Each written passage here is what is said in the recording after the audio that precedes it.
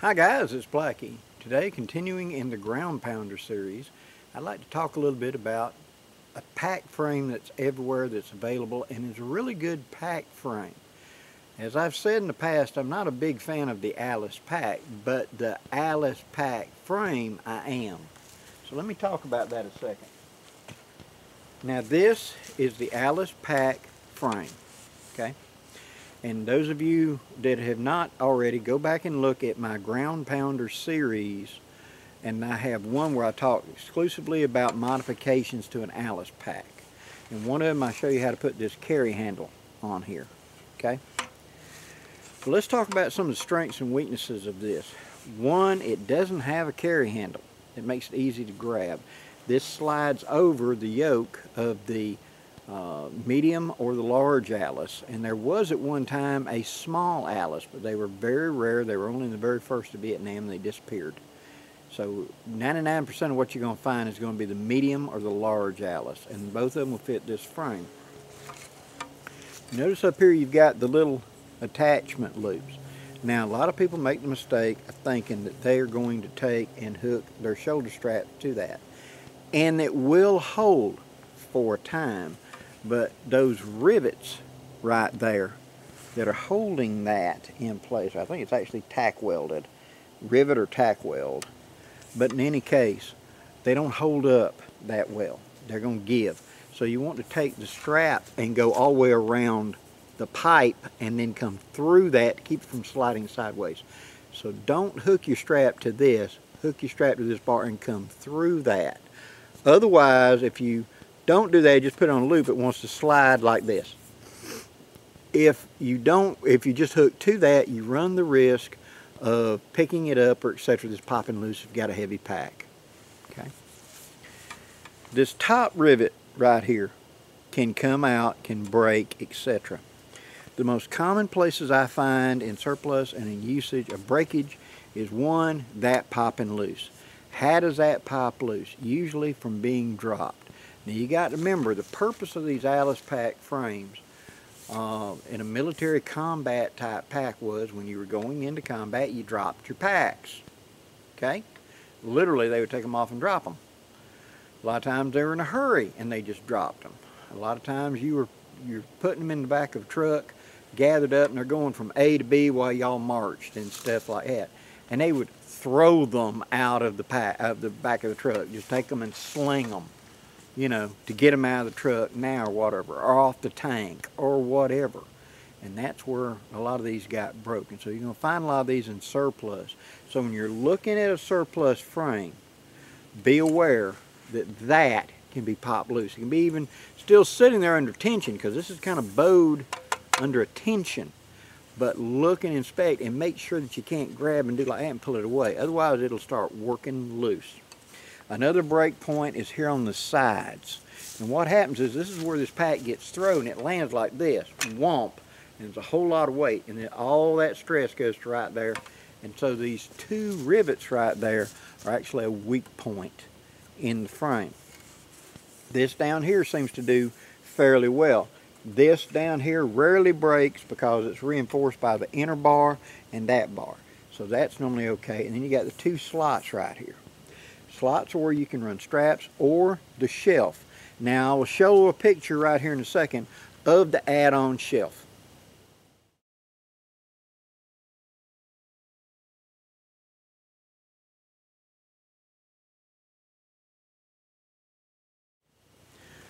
That shelf allowed you to take this and use it as a pack board for carrying like a jerry can of fuel or water or something like that. It was a way that one man could carry that easily, or stacked up ammo boxes or mortar rounds or whatever. It allowed it to be used as a pack board. But this is not a good pack board because of the way it's curved. Okay, it bows out in the middle and it goes back. So anything straight is automatically going to be sticking up to grab or sticking out at the bottom. So that, if you'll notice, that bottom has a lot of loopholes in it where you could stick, hook, tie, whatever. And it sits in there by friction. Now that pops off real easy. As long as you got like a 50 pounds of a fuel can sitting on top of it, it'll hold pretty well. but these hooks into this and that hook on the actual shelf can come loose of any kind of jostling, etc. So what a lot of guys did was they didn't go here, because remember there's a rivet right there.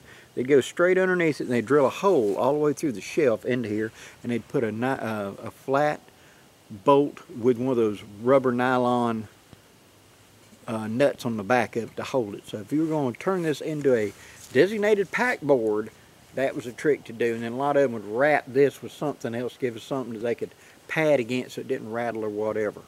Okay. Now, the weight belt I've got onto this is a great addition to have, because what it does is it allows you to transfer the load. So that while I've got the straps on here, the weight's sitting on my shoulders and the weight belt is just kind of balancing it. Okay. Should this up here start bothering me, I'm getting tired, I can slack these and allow it fully to sit on this weight belt to therefore hold the weight just on my hips. And it's sitting on my hips then. When that gets tiresome, I tighten the shoulder straps back up. You see, you could alternate. Give yourself a little bit of a breathing room. Okay. So these work really, really well. But you notice how much slop there is? That's just the way this thing works. Even though you can pull this thing down as tight as you want, it's always going to have some degree of slop to it, no matter what you want.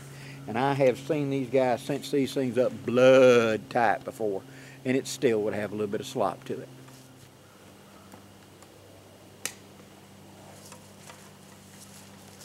Okay, I've just tightened mine up. You see how I made it where it's wider? It narrows down to where it actually goes through. So if there's any kind of slack in it, it makes it a lot more sloppy. But if you'll cinch it up, you'll get less up and down. So that buckle needs to be really tight back there. If it's not pulling tight enough. Okay? The weight belt comes around from the sides. You can put additional things like canteens and stuff like that on it. So, when you're looking for your surplus Alice pack frame, what to look for? Number one, pick the pack up and look at it like this and make sure this isn't twisted one way or the other. Again, they were throwed, remember, and how they landed broke these frames.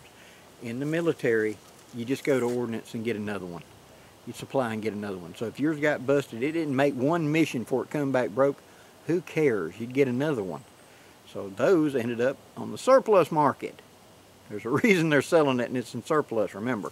So look at that. You want to look at it, make sure it's square. You want to make sure that there's no crack along either of these places, that this rivet, or this rivet is not loose. Now, grab and kind of wiggle and make sure it doesn't go, that tells you that hole is walled out on the inside. Even though it may seem solid, it's going to pop. Look at it from the side and make sure it's not. Now mine has got a pretty good ding right there. They both bend a little bit, but mine is not broke. But mine probably had a whole lot of weight shoved down on it like this.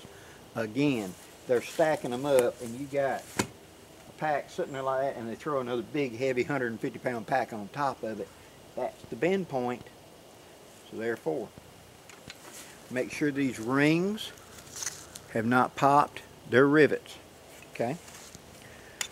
Other than that, and then the ends of it are supposed to be plugged. You find out a lot of times these plugs have been removed or they've come out or whatever.